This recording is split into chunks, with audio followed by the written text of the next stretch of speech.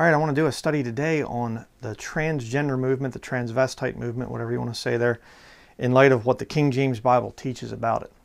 Right now there's some fakers out there, specifically Steven Anderson and Roger Jimenez, that have made this comments about this shooting down at this gay nightclub in Florida, Orlando, Florida, where 50 people lost their lives. And these guys are coming out and just like Fred Phelps from the Westboro Baptist cult, they're coming out and they're making these radical statements about how that there should have been more that died, or we're glad that they died and stuff. But what does the Bible actually teach about this issue? All right. We're going to look at those scriptures today. And I'm going to show you that Steven Anderson and Roger Jimenez and any of their ilk, there's a whole cult following there. There's a bunch of them that have these same church building things. But I'm going to show you that they don't line up with Scripture. Okay, I'm going to show you what the Bible actually teaches about this movement. So just say that right up front. And by the way, if you are a homosexual, that's not the Bible term. The Bible term is sodomite. I will be using that term because it's a scriptural term, and in terms of that's what they're described as. If you are that, I'm going to tell you right now, the Bible is against what you're doing. But the Bible nowhere gives any kind of ground today to kill people of your particular persuasion. Now, if you say, well, this is wrong, this is hate speech, so you're going to censor me because I follow what the scriptures say. You see? Isn't that kind of being intolerant? I mean, if you are what the modern world calls homosexual or transgender, transvestite, whatever, it would do you well to actually pick up a King James Bible or just look it up online. There are lots of online King James Bibles. Look it up. Look at the scriptures I'm presenting in this study today. Don't just charge me with hate speech, okay? I'm not advocating violence. But let's start out here. We're going to start out in Deuteronomy, the book of Deuteronomy, chapter 22, verse 5. What does God think about a man wearing women's clothing or a woman wearing men's clothing? Let's look about that. It says here, "The woman shall not wear that which pertaineth unto a man, neither shall a man put on a woman's garment. For all that do so are abomination unto the Lord thy God." End of argument. Okay? And you say, well, yeah, but that's Old Testament. Okay, show me in the New Testament where this has been undone. You see, the way you properly divide the scriptures is you look and you see, hey, right here, something in the Old Testament, and is it undone or is it still there and still in effect in the New Testament? All right? And where you have problems is with this Anderson cult and his followers, they don't rightly divide the scriptures. They'll go through and they'll pick things out under the law, after the law, before the law. They just take the whole Bible and say, I'm just going to pick out what I want. You can't do that as a Bible-believing Christian. 2 Timothy chapter 2, verse 15 says, "Study to show thyself approved unto God, a workman that needeth not to be ashamed, rightly dividing the word of truth." You must rightly divide the word of truth. Obviously, there was animal sacrifices back in the Old Testament. We don't have them today. They were building a nation, the nation of Israel, back in the Old Testament. We're not building a nation today. Okay, you have to rightly divide the word of truth. But I want to show you something interesting here.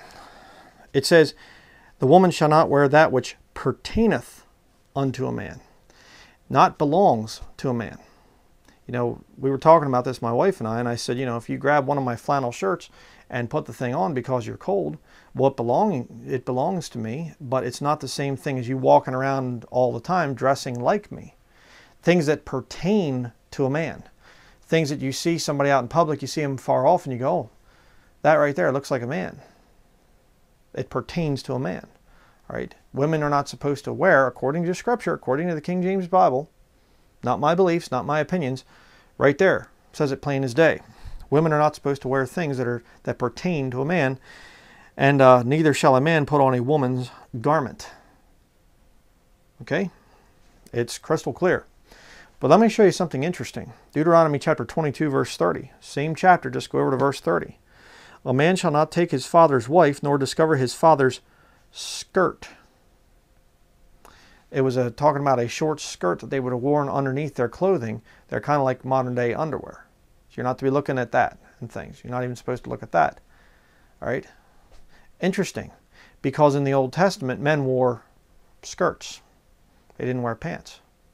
And isn't it interesting that in our modern world, people get all upset about the transgender thing and stuff like that because they think mostly of men dressing like women. Why don't they get upset about women dressing like men? Oh, because women have been dressing like men for nearly 100 years now. Women do wear pants. They do wear things that look like men. But isn't it ironic that if you go back to the early 1900s and on back through, women would have always worn very long dresses, down to their feet most of the time. Very, very, very long dresses. You can't even see their ankles. But what did it transition to? It transitioned from dresses to skirts and then to pants.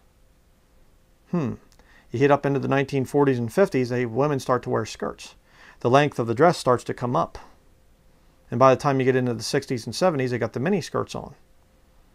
And then they just pretty much transition totally to pants now. Very few women even wear dresses or skirts. And if they do, they're almost always immodest. Interesting. We are very far away from what God intended in His Word. And you say, well, I don't appreciate this. I don't think that this is right. These mid-Victorian it's what the Bible says. Are you going to take away my right to preach this book? You say, well, you're causing hate. How am I causing hate? Have I advocated violence yet? Have I done anything to say, hey, people that do this stuff should be killed? No. And by the way, does the verse advocate any kind of violence right there? Chapter 22, verse 5 in Deuteronomy, did it say anything about killing them? Put them to death? No. No, it didn't. Let's go to the New Testament now. 1 Corinthians chapter 11. 1 Corinthians chapter 11. We're going to look here and we're going to see what the New Testament has to say about this distinction between men and women. God loves, they have this modern day term diversity. And what that means is that you put up with other people's sins. That's not what God wants. God loves differences. He loves diversity, true diversity. And He wants to preserve that diversity. You're going to see that over and over again in the Bible. But let's look here in 1 Corinthians chapter 11, verse 14 and 15. It says, doth not even nature itself teach you that if a man have long hair, it is a shame unto him? But if a woman have long hair, it is a glory to her, for her hair is given her for a covering. There's supposed to be distinction. God even looks, it's not even just about clothes. God even looks at the length of a man's hair.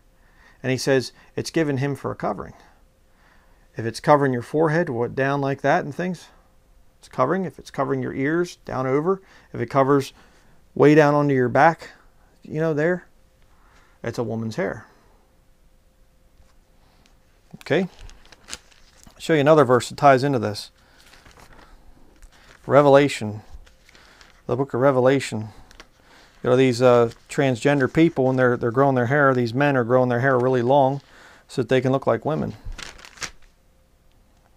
God looks at that and He says, that's a shame. Revelation chapter 9, verses 7 and 8. This is in the time of Jacob's trouble in the future, this coming time period. And there are lots of plagues that are happening that God sends to punish the wicked world. And look at this one. This is interesting. Revelation chapter 9, verse 7 says, and the shapes of the locusts were like unto horses prepared unto battle, and on their heads were as it were crowns like gold, and their faces were as the faces of men, and they had hair as the hair of women, and their teeth were as the teeth of lions. Wait a second. They had men's faces, but women's hair. So God doesn't care about the length of your hair if you're a man. Yes, He does. Said so right there in His Word. You say, well, I don't appreciate this. Okay, then you have a problem with this book. All right? I mean, what do the verses say that we've gone over so far? You see? And believe me, I'm not your enemy. If you are a transgender, transvestite, sodomite, whatever else, LGBT, whatever you want to call yourself, if you're one of those, just read the book. All right? And see, God has a wonderful plan for you if you're willing to repent. I'm going to talk about that here in a little bit. God did not create you to be the way that you are.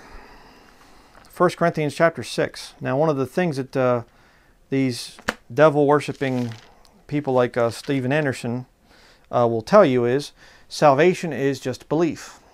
There's a lot of these people out there that call themselves King James Bible believers. They're not.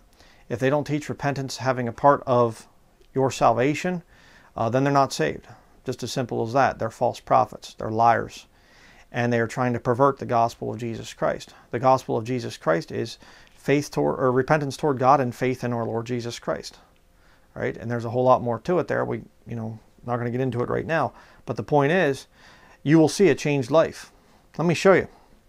And let me just say this before I continue. Steven Anderson and his ilk, these false prophets, Jack Hyles was one of them. Jack Scapp, the guy that was fornicating with a minor girl, and Jack Hyles, he was committing adultery with his deacon's wife. So, I mean, they're sex perverts. And it's funny because they, as sex perverts, will go after other people that they call sex perverts. Kind of weird, isn't it? But they'll tell you, all you got to do to be saved is just believe. Just believe Jesus died for your sins, boom, you're in. And you say, okay, so somebody who is involved in sexual perversion, like sodomy or transgenderism or whatever, you say all they got to do is just believe to be saved, right? No, they can't be saved. That's what Steven Anderson teaches, and his little group there. They teach that. Sodomites, people involved in sodomy, cannot be saved. I'm going to show you the verses that disprove that. 1 Corinthians chapter 6, verse 9 through 11 says, Know ye not that the unrighteous shall not inherit the kingdom of God? Be not deceived, neither fornicators, nor idolaters, nor adulterers, nor effeminate, nor abusers of themselves with mankind, nor thieves, nor covetous, nor drunkards, nor revilers, nor extortioners shall inherit the kingdom of God. The kingdom of God is two things in your New Testament. First of all, it's similar to the kingdom of heaven. The kingdom of heaven being an earthly physical kingdom. I've done studies on that. So we can't get into all the scriptures on it. Only the book of Matthew has the term kingdom of heaven. The kingdom of heaven is the millennial kingdom, if you want to get right down to it. That's coming, the 1,000 years of peace. Again, very big study. If you're just watching this and you're transgender, you don't know anything about this, that's fine. You can study that stuff later. Kingdom of God can refer to the physical kingdom that's coming one day. But it also can refer to the kingdom of God being the spiritual fellowship between somebody who's saved and God the Father. Okay? And this passage here particularly, it's talking about salvation. Okay? It's not just talking about fellowship between a Christian and God. I'm going to show you that. Look at verse 11. And such were some of you. Notice the list of things there. Effeminate's one of them. And abusers of themselves with mankind. Fornicators, the first thing. Idolaters, adulterers. Fornication is sex outside of marriage. So you get that one put on if you're LGBTQ, whatever, you get that when you're a fornicator. You're not married. And if you say, well, I got a little piece of paper here from the state because my state recognizes gay marriage or whatever else, show me a state marriage license in the Bible. It's not in there. Okay? It's not a marriage that is approved by God. The state comes along and says, here's a little piece of paper saying you paid us a certain amount and we give you the official permission to be married. That doesn't mean anything in God's sight. That's not a biblical marriage. And we advise people regularly that they should not have state marriage licenses between a husband and a wife, too, by the way, man and woman. So, another story again. But effeminate. What's effeminate? Somebody who's effeminate. Can a woman be effeminate? She's supposed to be feminine. So what's it talking about here? It's talking about a man that acts like a woman. Remember what we read earlier about a man's not to wear that which pertains to a woman, or he's not to put on a woman's garment, excuse me.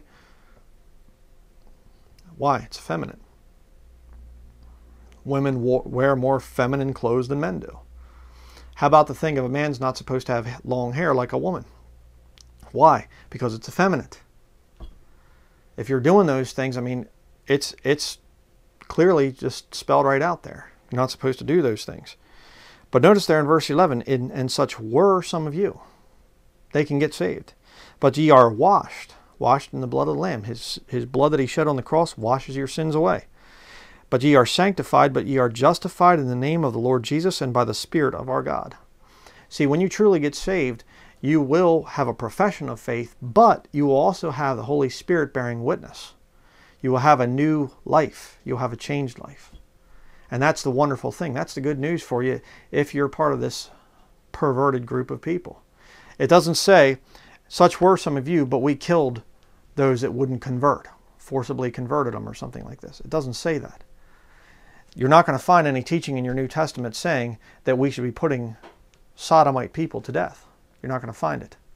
All right? Let's continue. Because I know people are going, well, I can prove one. Well, let's go there, because I know what you're thinking. Romans chapter 1, verse 21. We'll start there. It says here, because when they knew God, they glorified him not as God, neither were thankful, but became vain in their imaginations, and their foolish heart was darkened. Professing themselves to be wise, they became fools. Like a lot of people are going to be doing when they hear this sermon. Oh, you're just reading out of an old book there, that's, blah, blah, blah, blah. It's God's word. Are you wise enough to correct it? I don't think so. Verse 23, and changed the glory of the uncorruptible God into an image made like to corruptible man, and to birds and four-footed beasts and creeping things. Wherefore God also gave them up to uncleanness through the lusts of their own hearts, to dishonor their own bodies between themselves.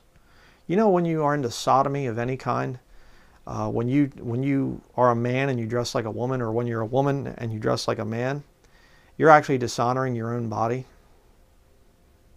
You know, and let me just speak to you for a minute here, if you're involved in this movement. Because I understand. I was involved in the sex perversion of pornography back before I got saved. I understand. You get lonely and you have needs and things like this, and it turns into perversion, and you think, well, I need to just do a little bit more, and I'll just do this and I'll do that, and maybe that'll make sense, and you get rejected by this person, rejected by that person, and everything else, and pretty soon you start doing more and more bizarre types of things to get the thrill, you know. You know what's happening? You're being turned over to a reprobate mind. And when you stop caring, when you stop thinking about God, when you stop saying, I wonder what God thinks of what I'm doing. When you start to push God out of the equation, you know what? You're being turned over to a reprobate mind. Don't do that. What you want to do is you want to say, what does God want from me? What does this book say? Not what does some foul-mouthed little preacher down in Tempe, Arizona, or over in California, wherever his little cult building is. Not what do they say? What does the book say? What does this Bible say? That's what you want to find out. That's why I advocate a personal relationship with Jesus Christ. Not through a church building someplace. Not through organized religion. Personal relationship. He died for your sins. He wants to save you. He wants to help you get those sins cleaned up. And that's the dangerous part of this easy believism gospel, because they tell you, you don't have to clean up your sins. You don't have to have a changed life. You can just continue on. But you know what? If you have been around long enough with this perversion stuff, you want a changed life. Don't you? You're not happy. There's no joy. There's no happiness in that. There's no real fulfillment. But let's continue. Verse 25. Who changed the truth of God into a lie, and worshipped and served the creature more than the Creator, who is blessed forever. Amen. Excuse me. Notice that. They changed the truth of God into a lie. So you don't believe this book. You know, there's people out there that say, oh, that old Bible, all that, you know, whatever. What are they doing? Changing the truth of God into a lie. Yeah. But look at verse 26. For this cause God gave them up unto vile affections. For even their women did change the natural use into that which is against nature. And likewise also the men, leaving the natural use of the woman, burned in their lust one toward another, men with men working that which is unseemly, and receiving in themselves that recompense of their error, which was meat. A lot of the sexually transmitted diseases are a result of perversion of sodomy. Whatever flavor of sodomy you want to pick. That's what's going on there. And you'll never find happiness or contentment in that sex perversion movement. You'll never find it. Verse 28. Look at this one. And even as they did not like to retain God in their knowledge, God gave them over to a reprobate mind to do those things which are not convenient. Being filled with all unrighteousness, fornication, wickedness, covetousness, maliciousness, full of envy, murder, debate, deceit, malignity, whisperers. Murder. Turns out that this Muslim guy that went and did this shooting down in Orlando, turned out that he himself was a sodomite. What happened? He was turned over to a reprobate mind. He was involved in the same sins that he went and executed these people for. See, you'll get bitter about this sin that you struggle with, and you'll lash out at other people. You'll judge them because you yourself are struggling with the same thing. And I find it ironic that Steven Anderson can come out and he can judge the Sodomites while he himself is yoked up to a man, Paul Wittenberger, who worked on a Sodomite film.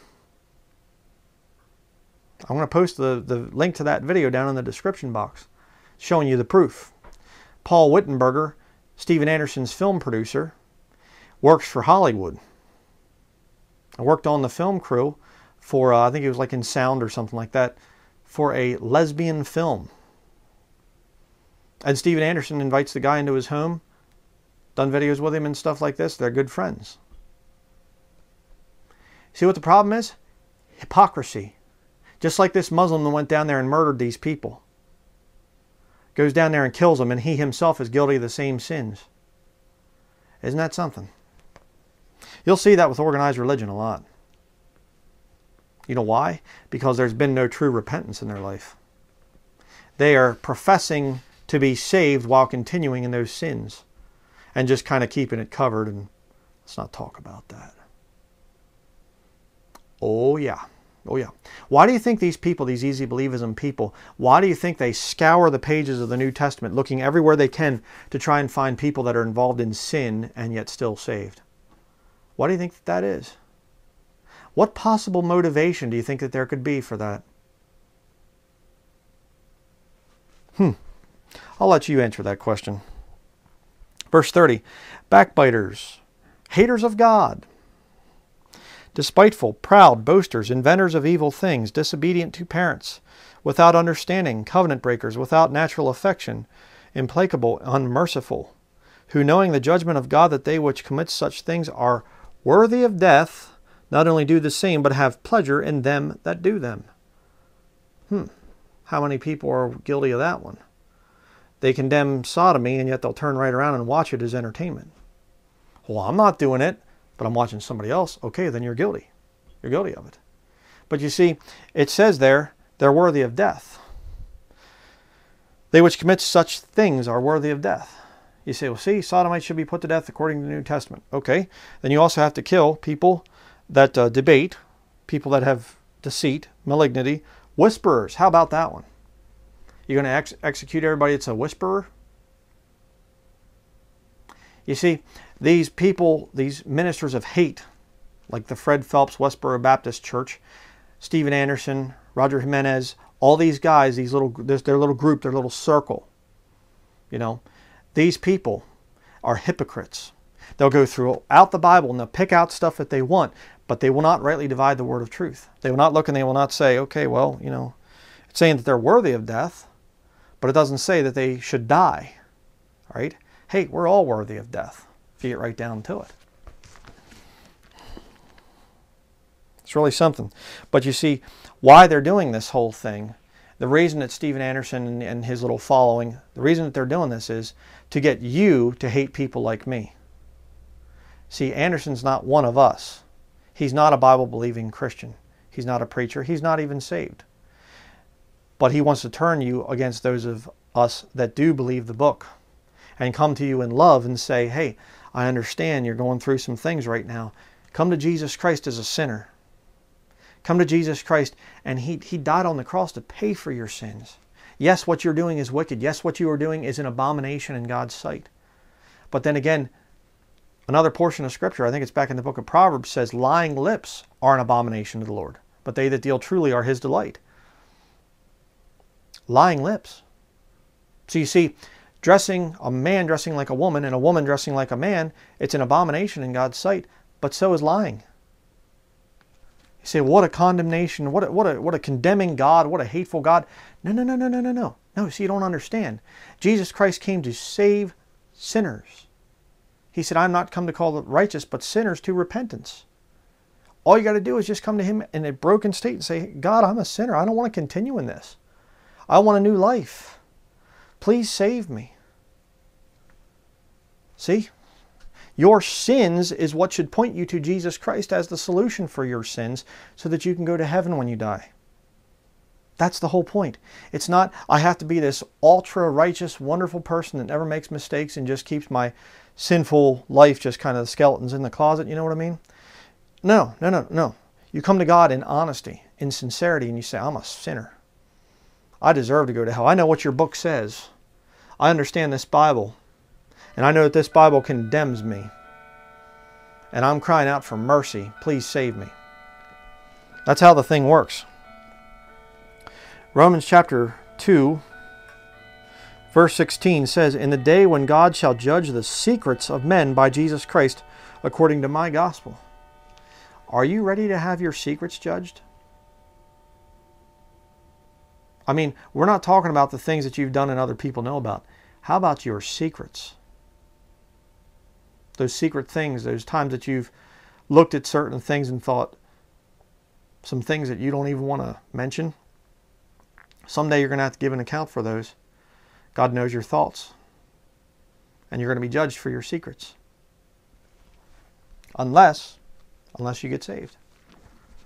I mean, think about this. You say, well, now I'm going to have to do this thing. What is salvation? Salvation is a new life. It's like, you play in a game or something like that and you just do horrible. And you look down and you say, you know what? I'm just going to push the reset button. Now I'm going to start over. Well, sometimes you wish you could do that for your life, but guess what? This book says you can. 2 Corinthians chapter 5, verse 17 says, Therefore, if any man be in Christ, he is a new creature. Old things are passed away. Behold, all things are become new. You have a reset button for your life. And that reset button is faith in the finished work of Jesus Christ, in His shed blood on the cross to pay for your sins. You push it, you reset it, and God will help you have a new life. The Holy Spirit will come into your life and He'll change things. And He'll give you a blessed, wonderful life and a guarantee of eternity in heaven when you die, not in the fires of hell. 2 Corinthians chapter 5.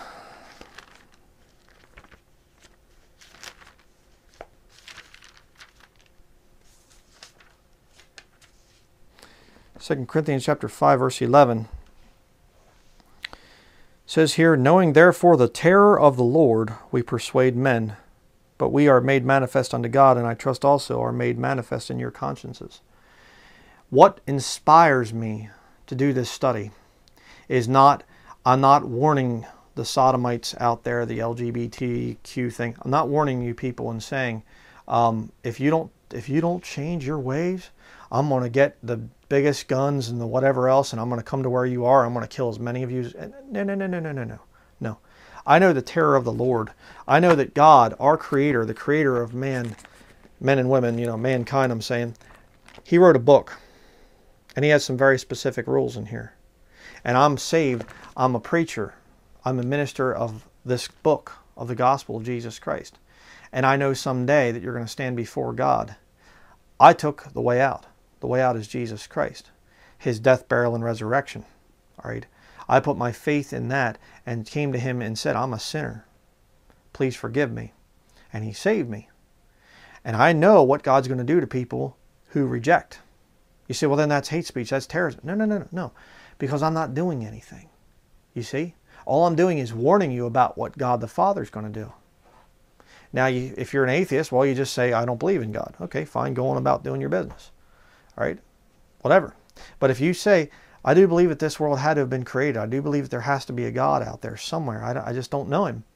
I don't know what He says. I don't know what he teaches about different things. If I did, that would change the way I believe. Right there it is. King James Bible. I'm giving you God's standard. Look up the verses for yourself. Make sure I'm not lying to you. You see how that works? I'm not some hate-filled preacher that's here screaming and yelling and saying more of you should be killed and stuff like this. I mean, I guess according to these false prophets out there, a Muslim terrorist was God's instrument of justice or something. It's absurd. It's absurd. But let's continue. Jump down to verse 14 and 15. Here in the same passage, 2 Corinthians chapter 5, verse 14.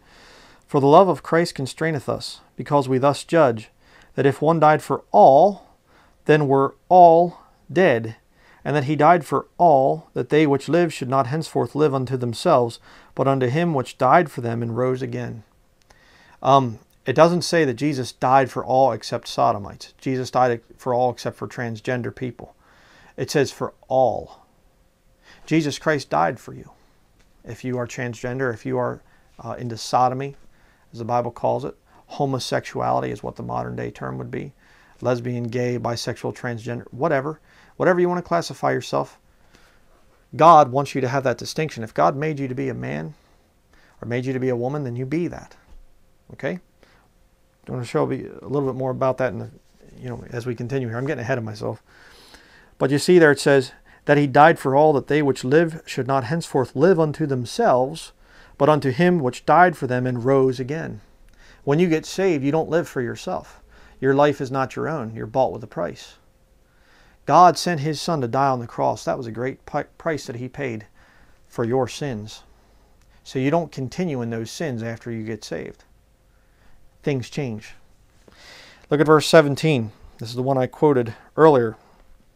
Therefore, if any man be in Christ, he is a new creature. Old things are passed away. Behold, all things are become new. It's an amazing thing. You read about story after story after story of people that get saved in the New Testament and how their lives dramatically change.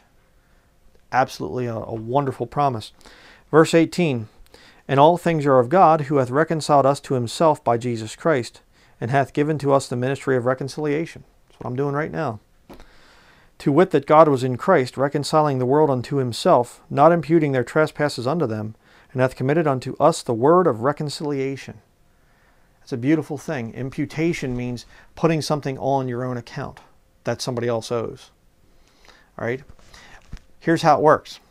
You come to God as a transgendered person and or sodomy or whatever else, sex perversion according to what the Bible teaches.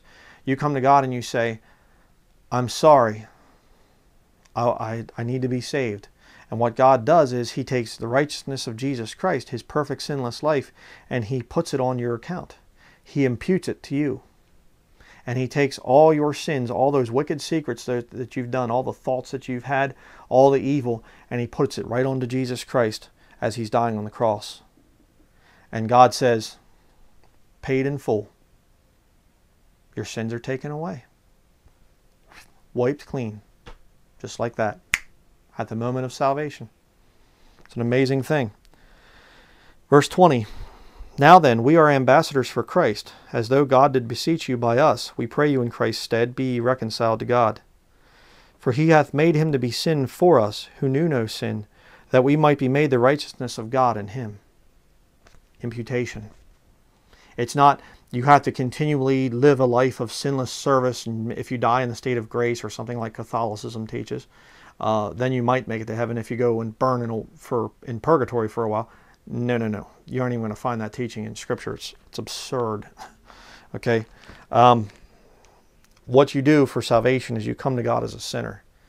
And then you put your faith in him, and God will look at you and he'll say, are you being sincere or something here? Are you mocking or whatever else?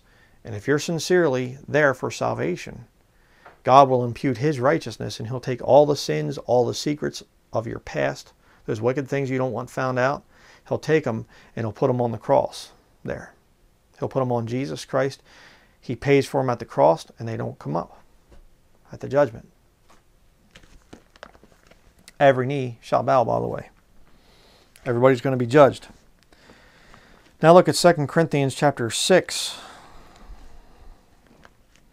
You say, well, I just don't know what to think about this. This is stuff I've not heard before. You mean to tell me I don't have to go to church to be saved? Absolutely not. You mean to tell me I don't have to dress in my Sunday best and things? Absolutely not. No. I don't have to become a Baptist? Oh, please don't. I don't have to become a Catholic? Again, no. No, you have to come to Jesus Christ for a personal relationship with him. You say, when should you do it?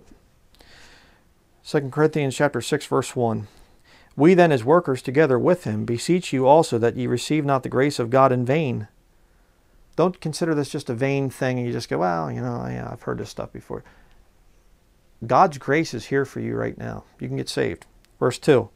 For he saith, I have heard thee in a time accepted, and in the day of salvation have I succored thee. Succored is another way of saying helped. Behold, now is the accepted time. Behold, now is the day of salvation. Go to my main channel page. I have a video about a salvation message, and it shows all the scriptures. Takes you through the New Testament, shows you the scriptures, what you need to do to be saved. I'd recommend watching that.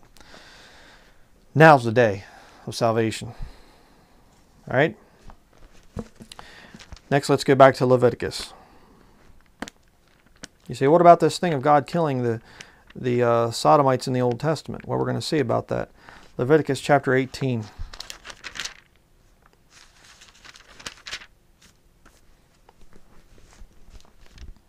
Leviticus 18 verse 22 is where we're going to start. It says, thou shalt not lie with mankind as with womankind. It is abomination. You're not going to find anywhere in the New Testament or the Old Testament where it says that sodomy is okay, God's all right with it, whatever else. They can't get that from the pages of this King James Bible. They have to change it. They have to go appeal to Greek or Hebrew or whatever else. And they'll tell you that, well, you know, the Greek word should be better translated as. What they don't tell you is the lexicons that they're using will have multiple definitions for one Greek word. Okay? Give you a good example in the English language. What about the word post? How many definitions for the word post are there? We have a mailbox post. You can post a note on a thing. A soldier has to keep his post. You know, see? There's a lot of different meanings of the word post. So what these people do is they'll go to, you know, Greek or Hebrew lexicons, and oftentimes they're not even written by saved people. And they'll go in there and they'll look at multiple definitions for what this word could mean, and they'll pick the one to fit their doctrine. They won't go with the plain English of this book, this King James Bible. But let's continue. Verse 23. Neither shalt thou lie with any beast to defile thyself therewith. Neither shall any woman stand before a beast to lie down thereto. It is confusion. Passing laws to legalize that too, by the way. Defile not ye yourselves in any of these things, for in all these the nations are defiled which I cast out before you. And the land is defiled, therefore I do visit the iniquity thereof upon it, and the land itself vomiteth out her inhabitants. Ye shall therefore keep my statutes and my judgments, and shall not commit any of these abominations, neither any of your own nation, nor any stranger that sojourneth among you. For all these abominations have the men of the land done, which were before you, and the land is defiled, that the land spew not you out also when ye defile it, as it spewed out the nations that were before you. For whosoever shall commit any of these abominations, even the souls that commit them, shall be cut off from among their people. Therefore shall ye keep mine ordinance, that ye commit not any one of these abominable customs which were committed before you, and that ye defile not yourselves therein. I am the Lord your God. God's attitude towards the abomination of sodomy, of this perversion, his attitude's never changed. God has never gotten to a point where he says, well, you know, okay, I guess it's all right. My mind's changed on it. You're not going to find that teaching in here. So when you read about these things in the Old Testament where God was telling the Jews to just go in and just slaughter the people, it was because of this sex perversion, these issues there. That's God's feelings on the matter. Now in the New Testament you read that such were some of you, but they got saved. Their lives changed. But don't think for 1 second that you can become a Christian and continue in your wickedness, continue in that wicked lifestyle. You can't do it. You will not be able to do that. The Holy Spirit moves into your life. When you get saved, the Lord's going to get that wicked perversion out of your life. Just as simple as that. Finally, we're going to go to the book of Psalms. Psalm 139. I'll show you what the real issue is with the sodomy and transgender thing. More of the transgender than anything else. Psalm 139.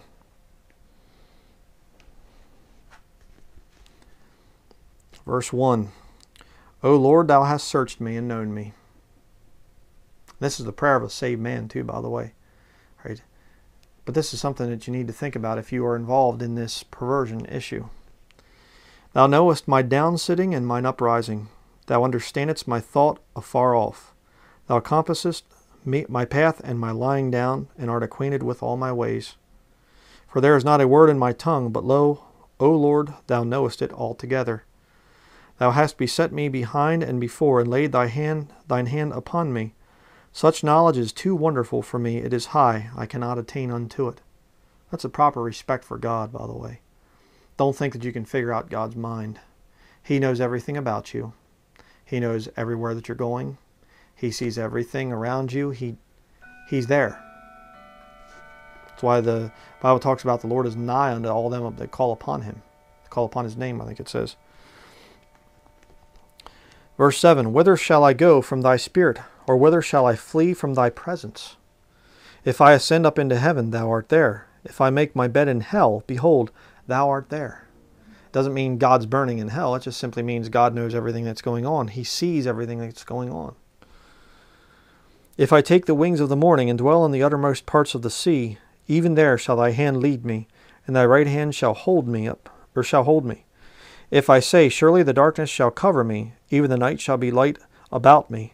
Yea, the darkness hideth not from thee, but the night shineth as the day. The darkness and the light are both alike to thee. For thou hast possessed my reins, thou hast covered me in my mother's womb. Now look at verse 14. This is the big thing. This is the main reason, in my opinion, why transgenderism is wrong, why it's an abomination. It says here, I will praise thee, for I am fearfully and wonderfully made. Marvelous are thy works, and that my soul knoweth right well. You know what you're doing? When you're a man and you dress like a woman, or when you're a woman and you dress like a man, you know what you're doing? You are showing contempt for who God made. You're a woman and you have long, beautiful hair, and you go and you cut it off, and you want to have hair that looks like mine. You know what you're doing? You're causing confusion. You're showing God that you're not happy for the way he made you.